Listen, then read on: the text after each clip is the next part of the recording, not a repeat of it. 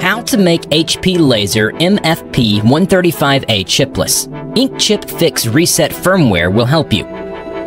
You will need a computer with Windows operating system, the internet connection, and USB cable. Note, your printer driver should already be installed on your computer. Connect your printer to the computer using the USB cable. Visit the inkchip.net website, open the Laser page.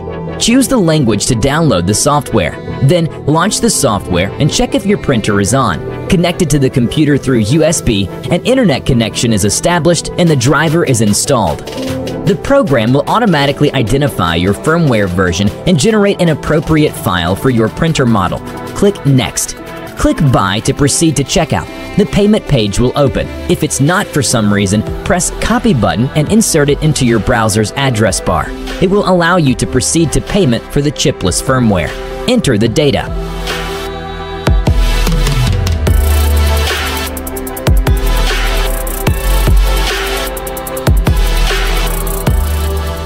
You have successfully submitted the order.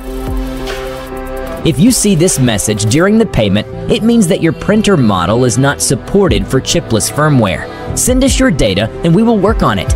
If you see this message during the payment, it means that your printer is not recognized. Check once more if your printer is on, connected to the computer through USB only, an internet connection is established, and the driver is installed. You will receive the email with the chipless firmware file in 15 minutes after the payment is successful. Download zipped file. To install the chipless firmware, you need to enter recovery mode. Turn the printer off and wait at least 1 minute. Hold the cancel button down and then press the power button until the download mode press key message appears on the LCD. Release both buttons and press cancel once more. You will see the wait image message on the LCD.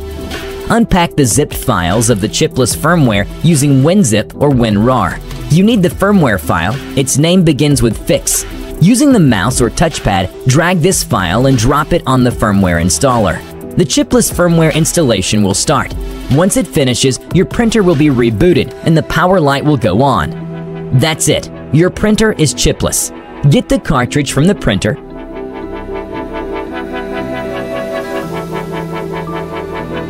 Tape the contacts and insert the cartridge back into the printer.